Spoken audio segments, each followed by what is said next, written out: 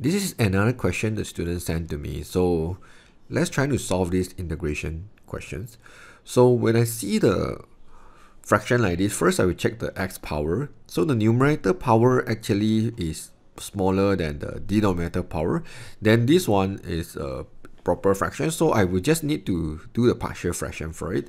So before I start to do the partial fraction, I kind of need to see this one is x minus 1 square. So later when I want to separate them, I kind of have two different terms here. And then this one x plus 2 is just one term. So what do I mean by that is before I integrate, right, I would just break this fraction into the three different fractions. So this is what I would do. So I say 2x over x minus 1 square and then x plus 2. Okay, right now I'm doing a partial fraction. So I will get about a over x minus 1. Alright, this is x minus 1 power 1 plus b over x minus 1 square.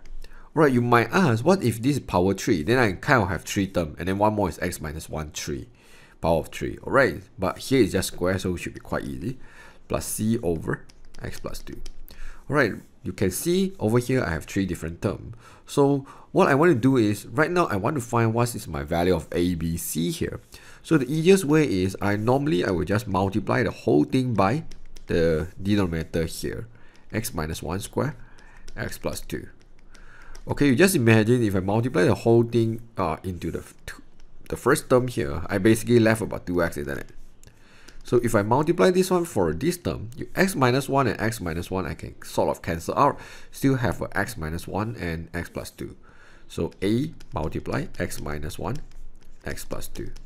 So we do the same thing for this term. So x minus 1 square and x minus 1 square I cancel out, then I get b x plus 2. Alright, then x plus 2 and x plus 2 I cancel out, I will left about c x minus 1 square, isn't it? Alright, and then I will need to insert some value into the x to find out the ABC. So the easiest way is we try to make some term here become 0. So I know if I sub x equals to 1 here, I will get 0 here. So I will let x equals to 1. So when x equals to 1, sub into here, I will get 2. So this one is 0. This one is 0. Then this one is 1 plus 2, which is 3. 3b. Then I got my b value is 2 over 3. Alright, then I will sub negative 2, because if I sub an x equals to negative 2 here, both terms will get 0, isn't it? So x equals to negative 2.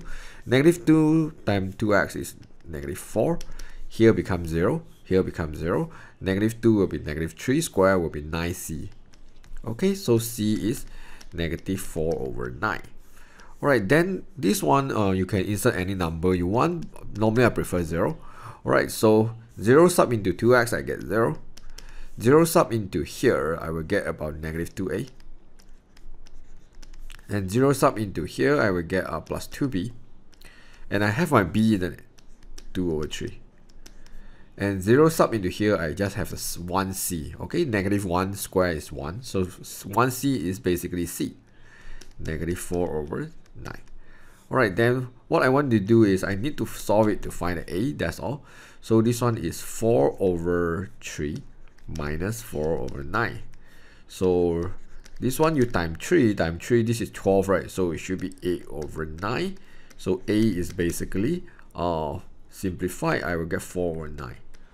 Alright, after I got the a, b, and c, what I want to do is I just sub into that. So I know that this fraction, actually I can change into this 3 term.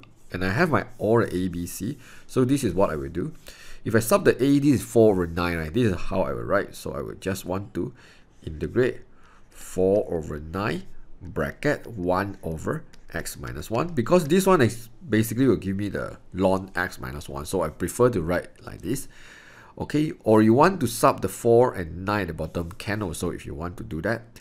Okay, then the next term is plus b. b is 2 over 3, right? So plus 2 over 3 bracket 1 over x minus 1 square.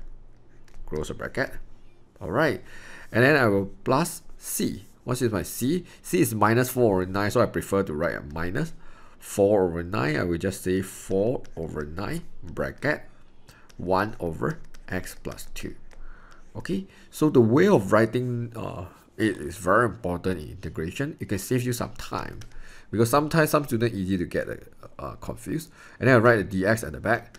So right now, this is after I simplified. Then I will just do the integration for this term.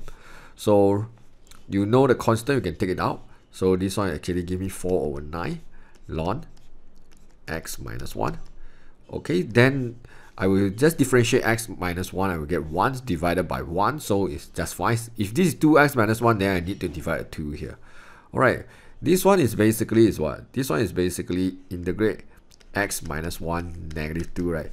The integration law is power plus 1, isn't it? So it's x minus 1 power negative 1 divided by negative 1. Differentiate inside, I will get 1 at the bottom. So this one is basically called what? Negative 1 over x minus 1.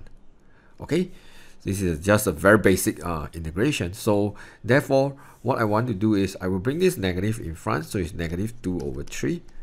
And then I still have something like this, so I prefer make the fraction longer, x minus 1 like this. Okay, so I basically just multiply this one with 2/3. Okay, this one is minus 4/9. This is power 1, isn't it?